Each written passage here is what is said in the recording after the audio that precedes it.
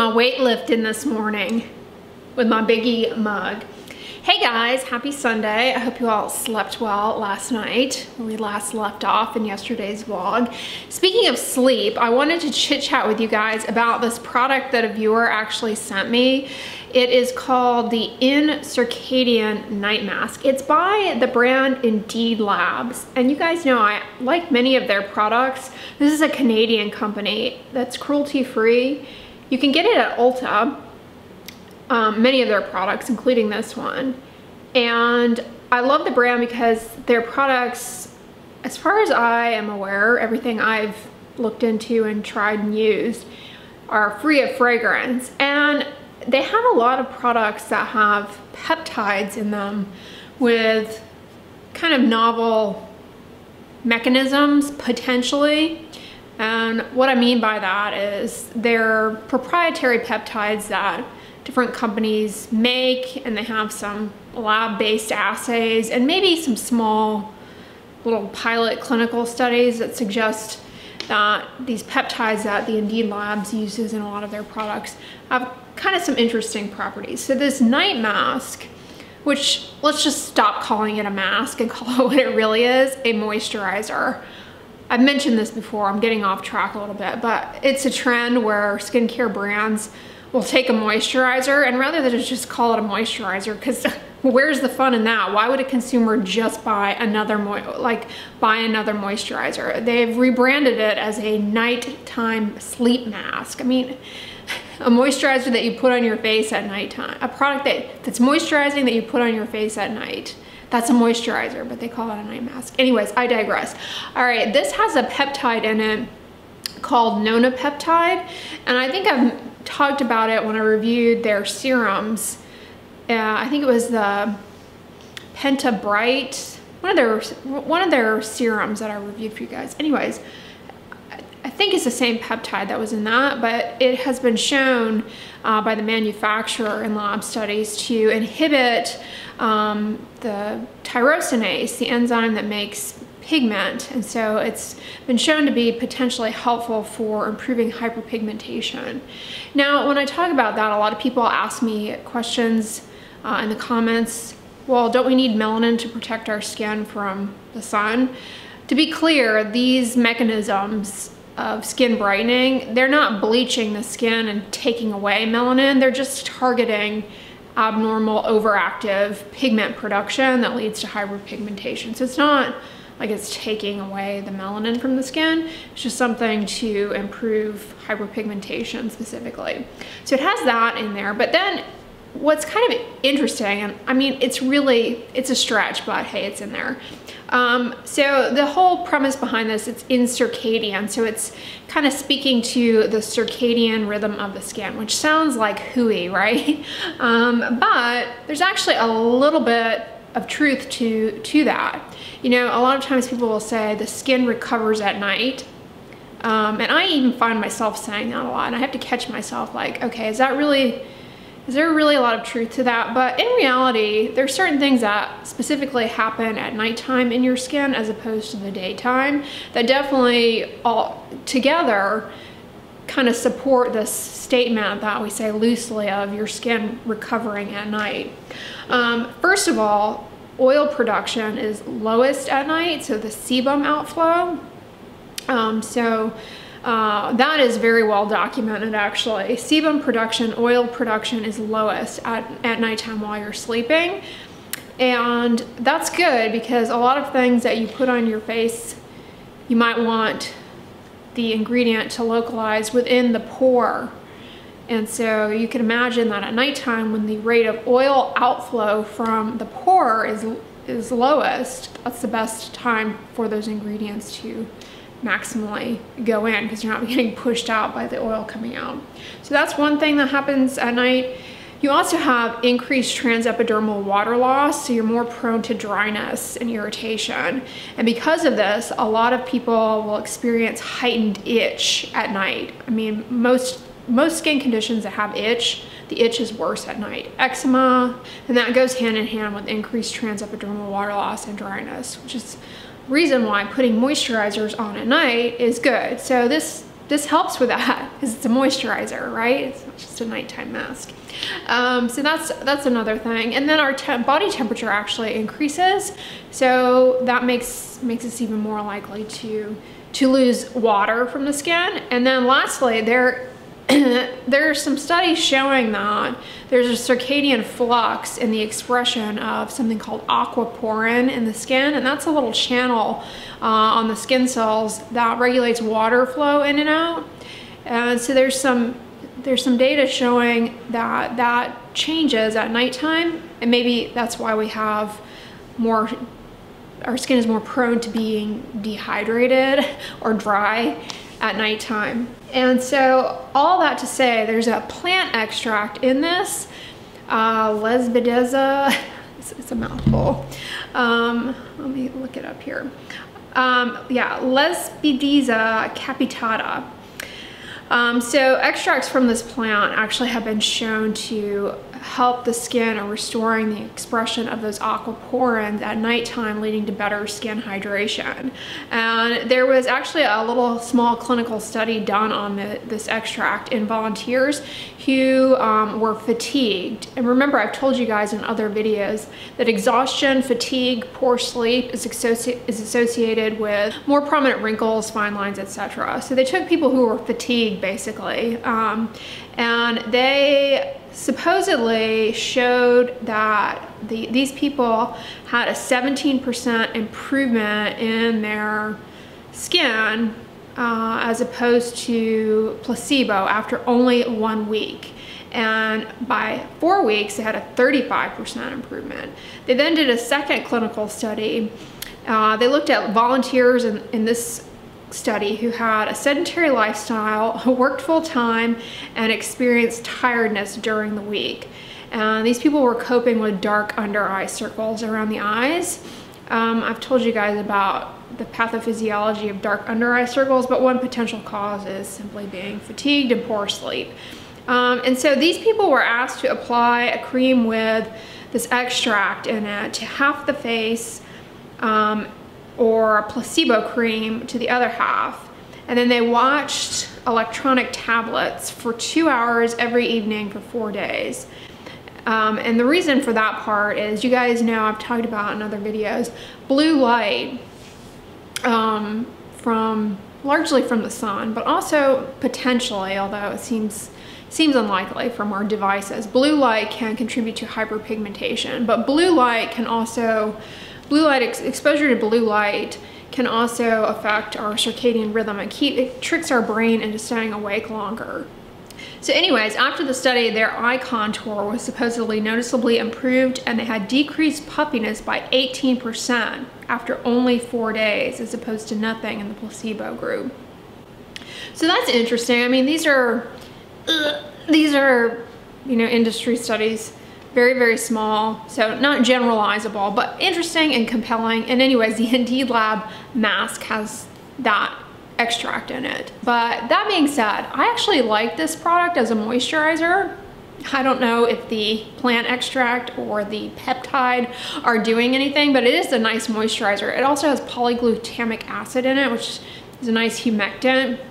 It's on the greasy side, so if you're looking for a really rich nighttime moisturizer to help combat that decrease in transepidermal water loss that actually does happen at night, that's a real circadian thing for sure. This is a good one. I think this is like $25. I swear all of their products are $25.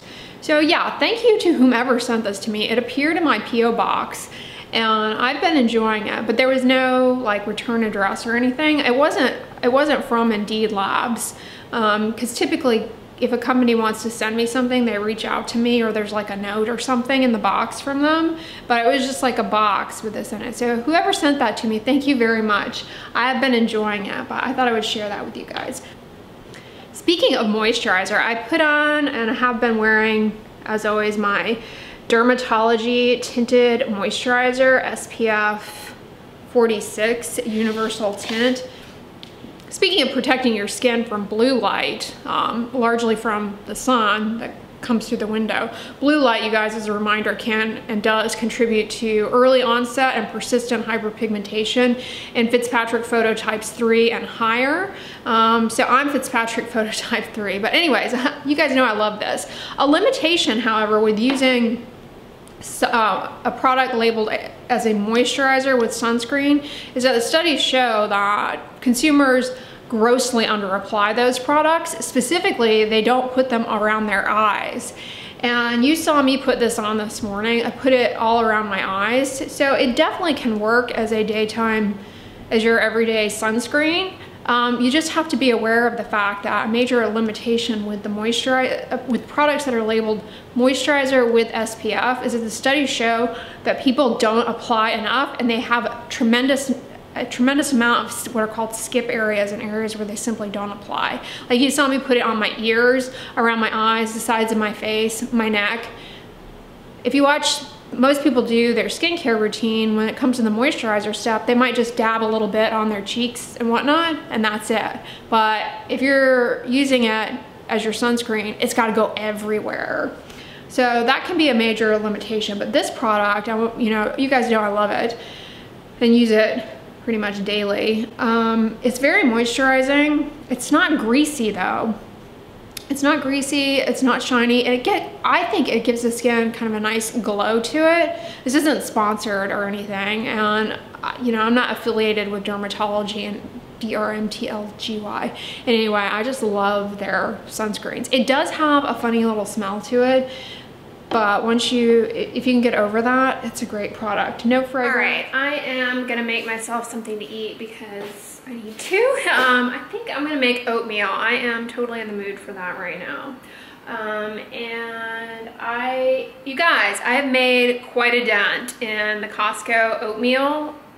So remember when I bought it? No, of course you don't. It's not like you keep track on my grocery purchase dates. Maybe you do.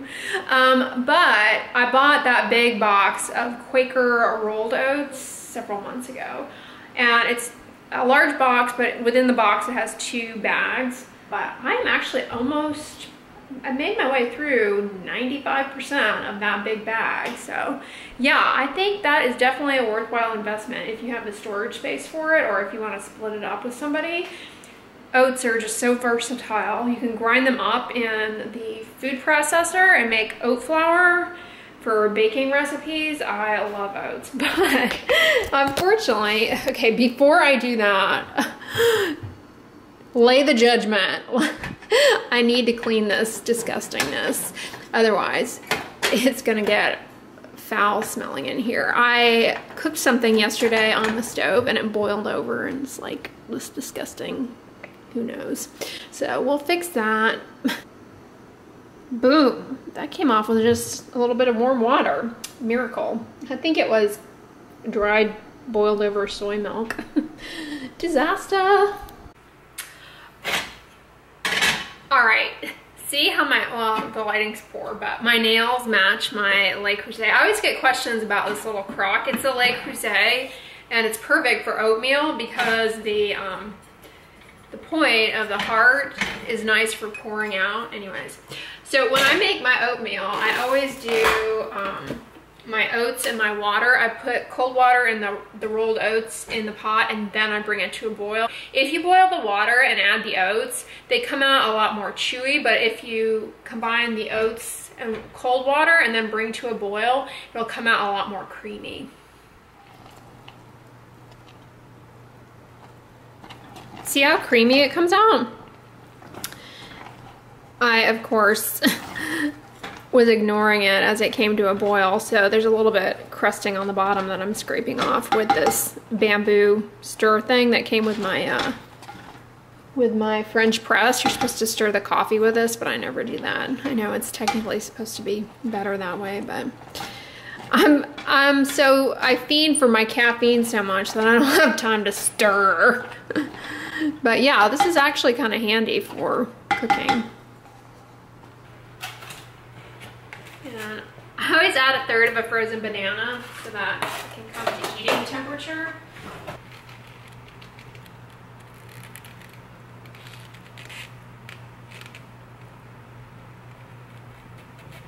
And there's my oatmeal. I just topped it with some fresh blueberries and hemp seeds.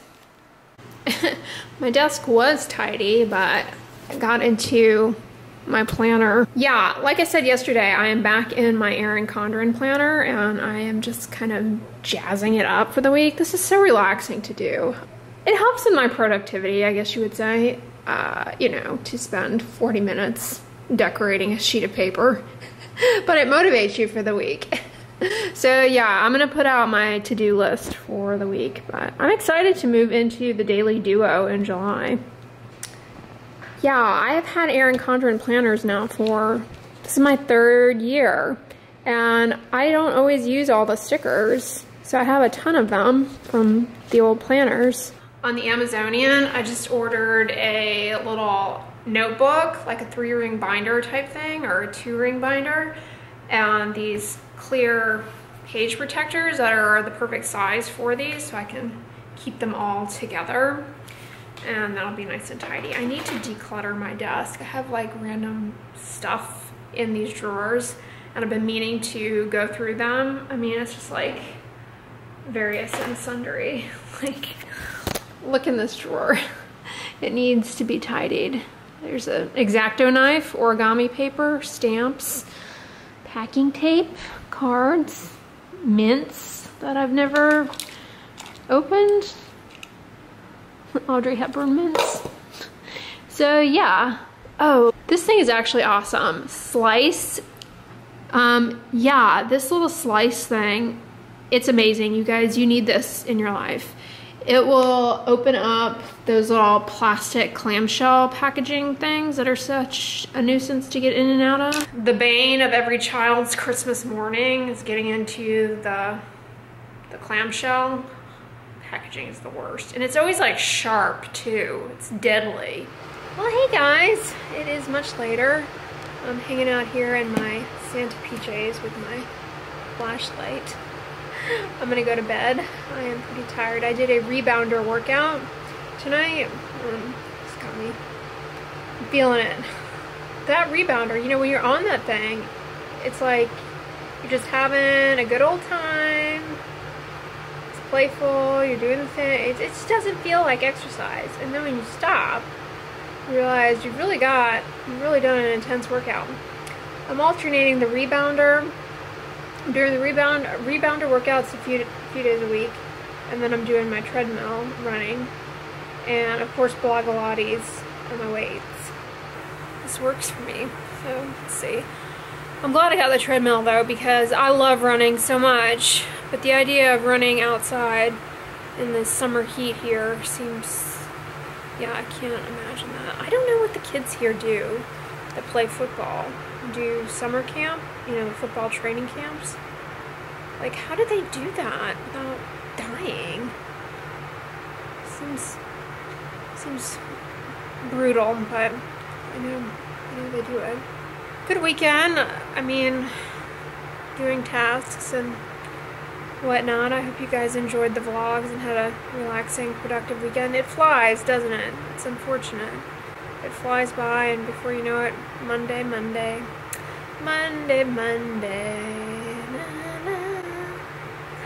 Hey, before you know it, it'll be Christmas again. And when Christmas comes, maybe I'll wear, I don't know, an Easter t-shirt. I hope you guys enjoyed the vlog, like I said. If so, give it a thumbs up, share it with your friends, and as always, don't forget, sunscreen and subscribe. I'll talk to you guys tomorrow. Bye.